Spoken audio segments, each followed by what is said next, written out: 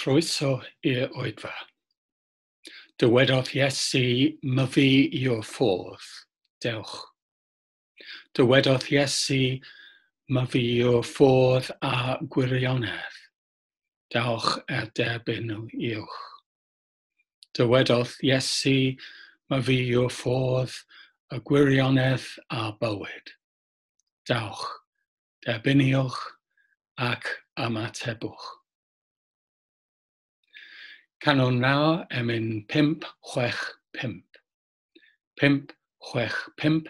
Gofaleddwn heddiw.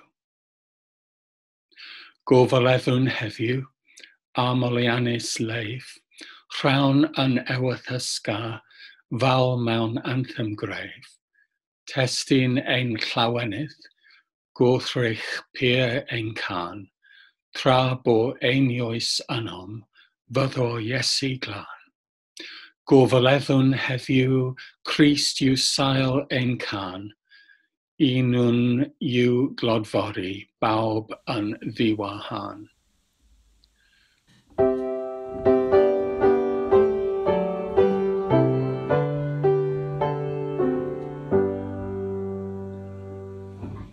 Gofaleddwn heddiw, amolianus leif, rhawn yn ewythysga, fal mewn anthem greif, testyn ein llawenydd, gwrthrych pyr ein can, tra bo einioes ynom, fyddo Iesu glân. Gofaleddwn heddiw, Christ yw sail ein can, unwn yw glodfori, bawb yn ddiwahân. Gofaleddwn ynddo, daeth o neb i'n byd, cameth ynon natur digen beillau i gyd. Greichwyd o'r wyfodd, roddwyd anwylfa, cyfiawn wasar a gloedd hwnna'n llwylan. Gofaleddwn heddiw, Christ yw sail ein can, unwn yw glodfori, bawb yn ddiwahân. Gwnaeth efeddrod gyda'r anwyrau, ond fe groes leferynt angen byddol. Ar y trydydd bore, daeth yn rhydd o'i feidd, ag awyddion conquest ar ei ddwy molwydd. Gofaleddwn heddiw, Christ yw sail ein can, unwn yw glodfori, bawb yn ddiwahân. Iesu ag yfodwyd, rhyfedd wrth yn diw, testyn diolch byddoli holl fanol yw. Dioseddwyd pechod, cafodd anghoed, Mai. Yw neb a gredo yn Iesu moi.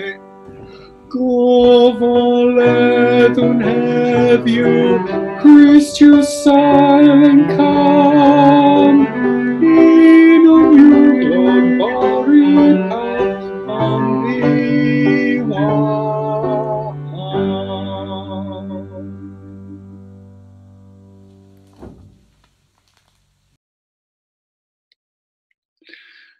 Gweddiwn.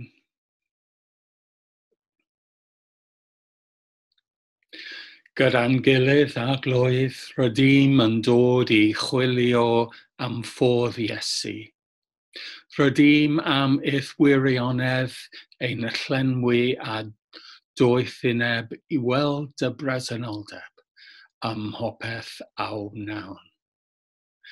Ac rydym eisiau derbyn bywyd newydd fel y gallwn dy wasanaethu di yn y cyfan ydym ni. Maddau i ni a glwydd cariadus am grwydro oddi a dy ffordd di. Maddau i ni am y adegau pan na chaffodd dy wirionedd ddylanwad ar ein bywydau ni. Maddau i ni am wadu dy fywyd ynom ni ac mewn eraill, trwy'r ffordd yr ydym wedi byw. Gweddiwn yn enw Iesu y ffordd, y gwirionedd a bywyd. Mewn byd lle mae rhyfel a thrais, mae llawer o bobl yn byw gan ofni'r bwled a bwm. Difethoed bywydau a bywoliaeth llawer o bobl, ac mae llawer hefyd yn galaru wedi i'r chrau maint yn ei caru gael ei lladd. Mwyn iddynt wybod am dy nerth a heddwch fyw cariad. Bydd iddynt yn graig ac yn gadarnle. Mewn byd lle mae cyfaiafau wedi methu, lle bu sychder a llifogydd, mae llawer heb arian i dalu am fywyd ac ynni. Mae llawer yn cyrraedd pen ei tenyn. Mwyn iddynt wybod am dy nerth a heddwch fyw cariad. Bydd iddynt yn graig ac yn gadarnle. Mewn byd lle mae llawer o bobl yn unig. Mae llawer heb fod yn gwybod ble i chwilio am gysur ac anogaeth. Mae llawer heb fedru gweld pwrpas na dyfodol, a rhai heb fedru gweld ystyr mewn dim. Mwyn iddynt wybod am dy nerth a heddwch fyw cariad. Bydd iddynt yn graig ac yn gadarnle. Yn ein bywydau ni, pan fyddwn yn ymdrechu ac yn amau. Pan fyddwn heb wybod beth yw ddweud neu wneud. Pan fydd bywyd yn ormod a ninnau'n troi at ti. Mwyn i ni wybod am dy nerth a heddwch fyw cariad. Bydd i ni yn graig ac yn gadarnle. Yn enw yr arglwydd Iesu byw, ein gwaredwr a'n cydymaeth. Amen. Gweddiau arglwydd.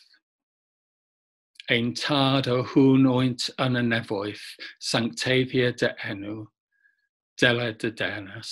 Gwnelyd o wythus, megis yn y neu felly ar y ddeia hefyd. Dyro ni heddiw yn barod bainyddiol, a maddau ni yn daileduon, fel y maddeuwn ninnau un dyledwyr. Ac na cawain ni brofedigaeth, eith y gwareg ni rhag drwg, canis eitho ti yw'r dernas a neth a gogoniant yn oes oesoedd. Amen.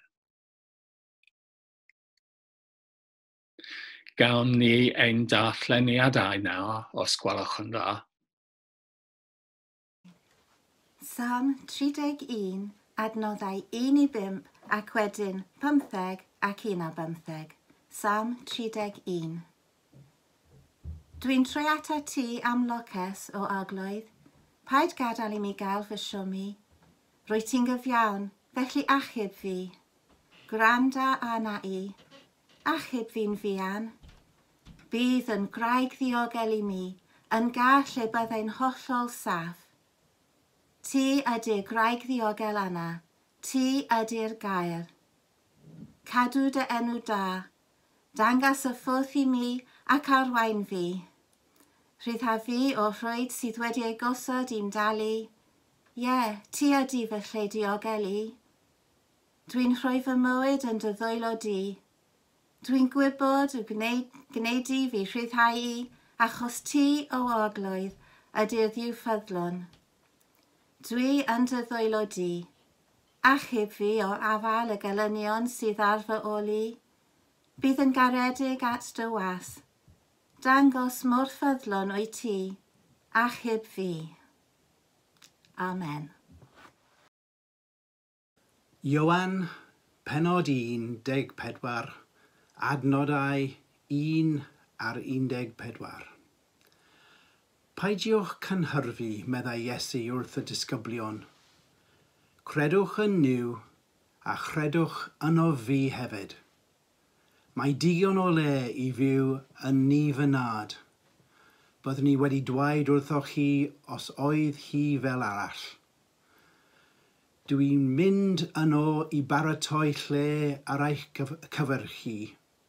Wedyn dwi'n mynd I ddod yn ôl, a byddai'n mynd â chi yno gyda mi, a chewch aros yno gyda mi. Dych chi'n gwybod y ffordd I ble dwi'n mynd. Ond arglwydd, meddai Thomas, dyn ni ddim yn gwybod lle rwy ti'n mynd, felly sut allwn ni wybod y ffordd yno? Fi ydy'r ffordd, atebodd Iesu, yr un gwir ar bywyd. Does neb yn gallu dod I berthynos gyda Duw y Tad, ond trwodd fi. Os dych chi'n wedi dod I fy nabod I, byddwch chi'n nabod fy nad hefyd. Yn wir, dych chi yn ei nabod bellach ac wedi weld. Arglwydd, meddai Philip, dangos y tad I ni, a fydd angen dim mwy arno ni. Atebodd Iesu, dw I wedi bod gyda chi I gyd ers cymaint o amser. Oed ti'n dal ddim yn fy nabod I, Philip? Mae pwy bynnag sydd wedi fy ngweld I wedi gweld y tad. Felly, sut allai di ddweud, dangos I tad I ni? Oed ti ddim yn credu fy mod I yn y tad, a bod y tad yno fi? Dwi ddim yn dweud pethau a fy liwt fy hun, y tad sy'n byw yno fi sydd ar waith. Credwch beth dwi'n ddweud, dwi yn y tad ac mae'r tad yno fi. Os ydy fy ngeiriau I ddim yn ddigon, dylech chi o leia gredu o achos y pethau dwi'n ei gwneud. Credwch chi fi. Bydd pwy bynnag sy'n credu yno fi yn gwneud yr un pethau ac ydw I wedi bod yn ei wneud. Yn wir, byddan nhw'n gwneud llawer iawn mwy am fy mod I yn mynd at y tad. Bydda i'n gwneud beth bynnag ofynnwch chi am awdurdod i'w wneud, fel bod y mab yn anrhydeddu'r tad. Cewch ofyn I mi am awdurdod I wneud unrhyw beth, ac fe'i gwnaf. Canwn nawr emyn 553. 553. A Iesu at gyfododd. A Iesu at gyfododd yn fore trydydd dydd, nôl talun llwyr ein dyled, a meichiau ddaeth yn rhydd, cyhoedder heddiw'r newydd, I bob creadur byw, marw a galfaria bod Iesu eto'n fyw.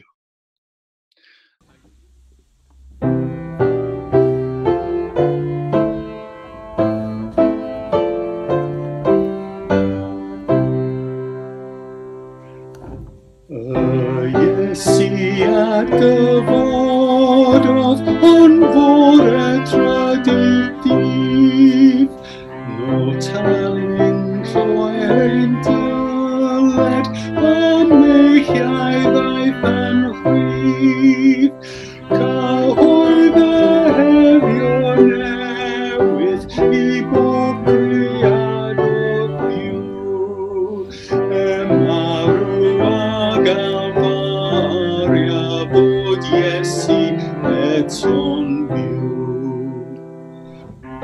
Iesu at gyfododd mewn dwy fodel heidd, am clywodd angau a dryliodd o'i meddeidd, feddai'n agoriadau o feddai dan o rhyw, I fyny oedd ei gregys, mae Iesu eto'n byw.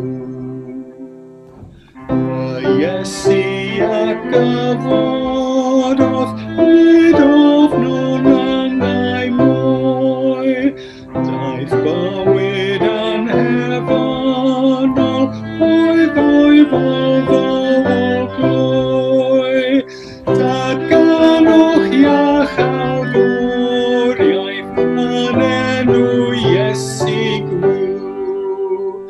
Mae ffordd yn rhydd i'r nefoedd, a Iesu eto'n fyw.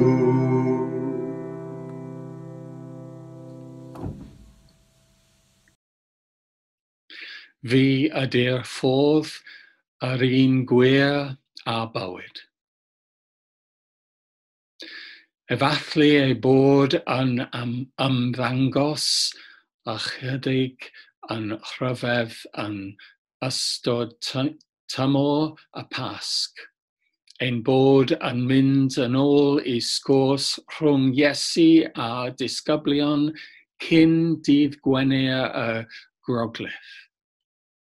Mae y swper olaf wedi cael ei fwyta, ac mae Iesu wedi golchi traed y disgyblion, a mae Judas wedi gadael i'w fradwro.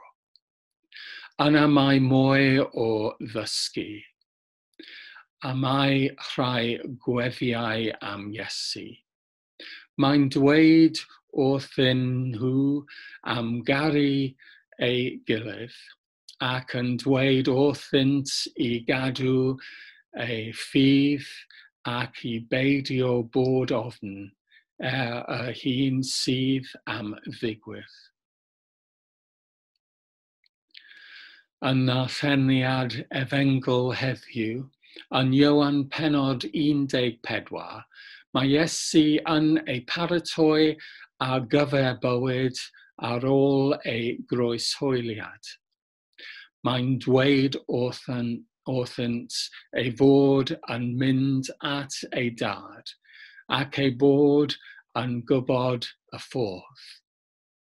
Mae Thomas, un sydd yn cwestiynu yn fyw nac amhau, yn dweud yn adnod 5, Arglwydd, meddai Thomas, Dyn ni ddim yn gwybod lle roedd ti'n mynd, felly sut allwn ni wybod y ffordd yno?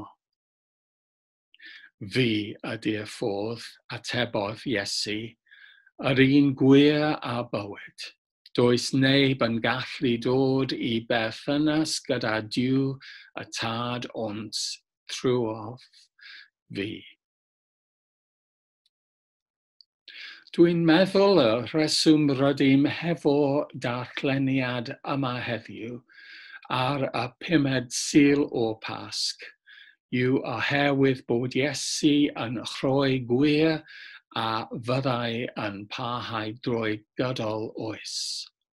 Byddai'r disgyblion wedi cofio geiriau Iesu, wedi iddynt ei weld eto ar ôl yr atgyfodiad. Roedd y disgyblion yn cael trafferth i ddeall y cwbl oedd wedi digwydd, ac wedi cofio yr oll oedd Iesu wedi ei ddweud.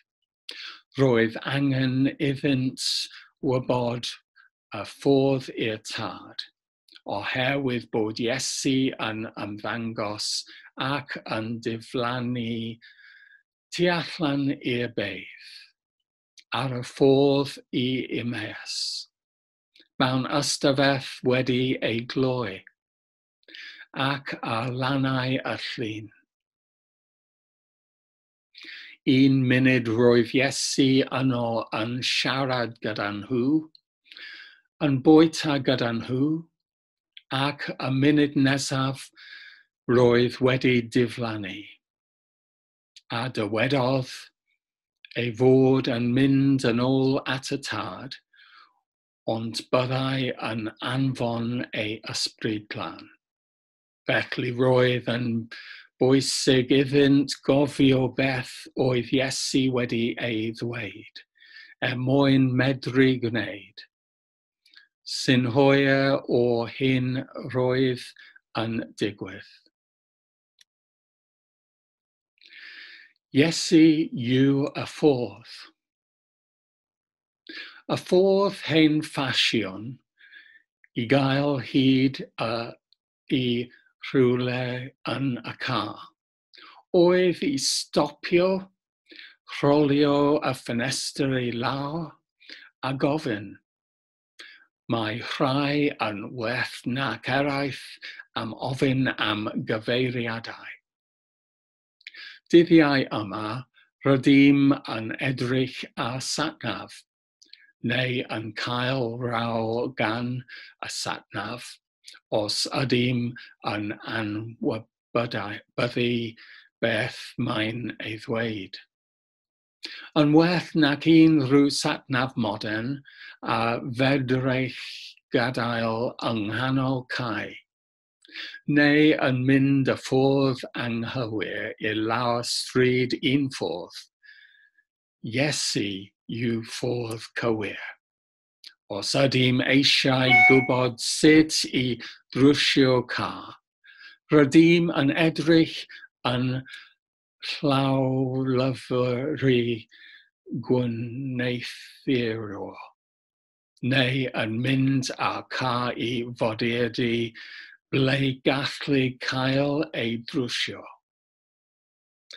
Ac os ydym eisiau cymorth gyda bywyd, rydym yn mynd i'r un sydd y ffordd, ac rydym yn edrych yn llawlyfr yn gwneithurwr, sef y Beibl.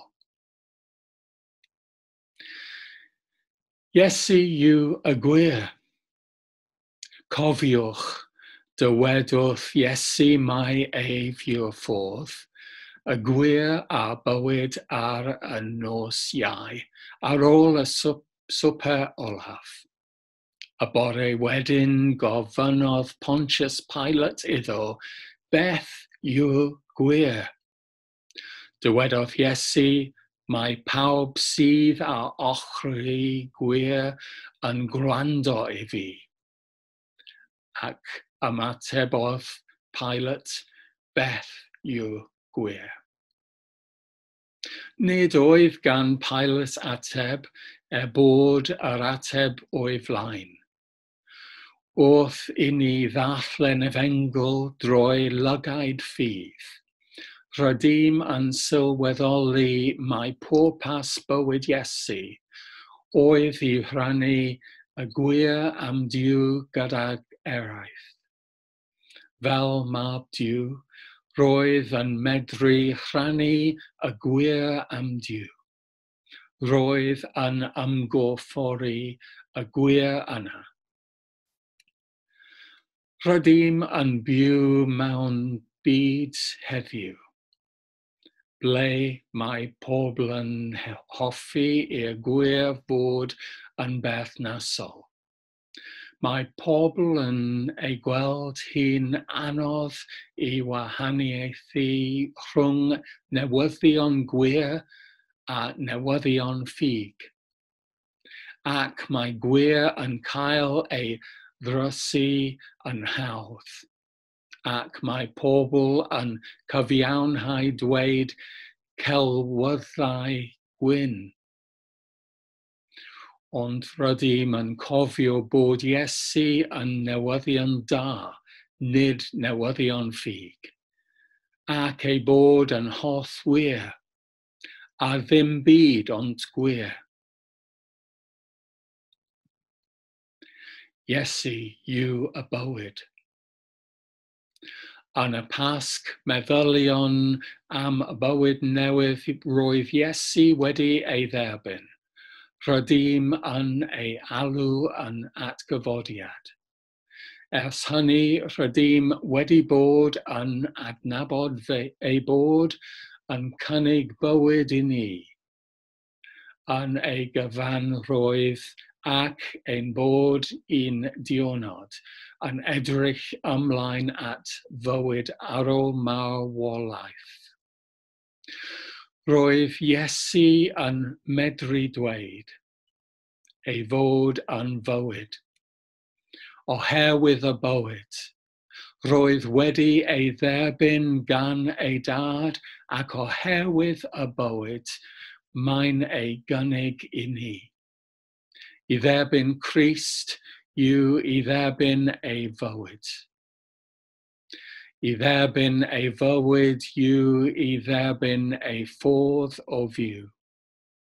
Mae'n golygu newid ein ffordd ni, ac drwy y bywyd rydym yn ei fyw, cynnig ei fywyd I eraill.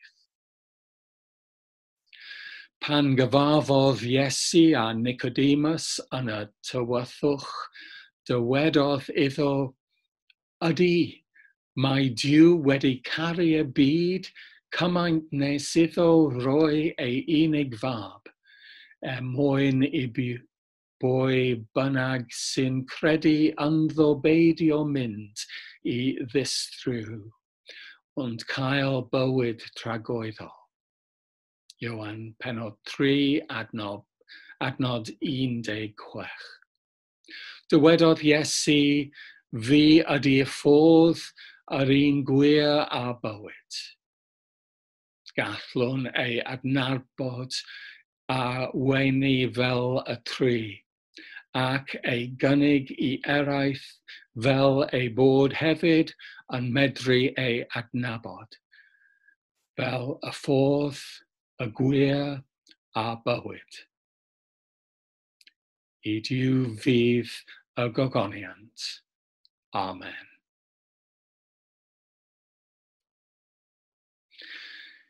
Canon nawr emyn 791.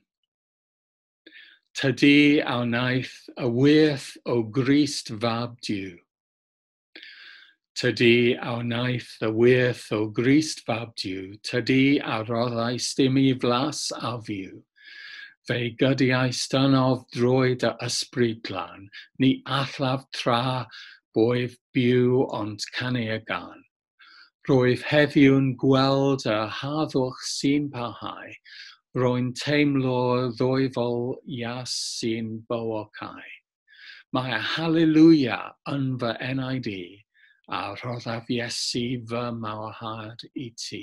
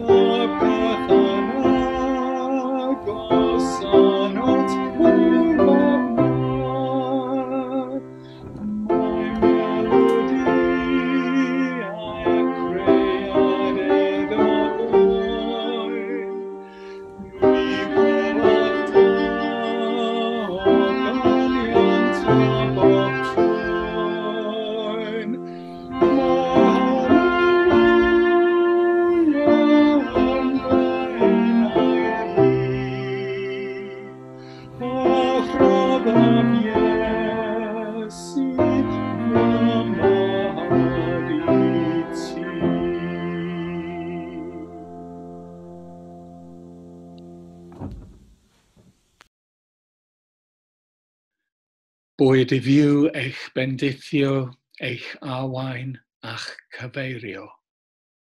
Bwyd I fyw eich bendithio, rhoi I chi nerth a sicroedd ei gariad. Bwyd I fyw eich bendithio a llenwi eich bywyd a'i bresenoldeb, heddiw a hyd byth. Amen.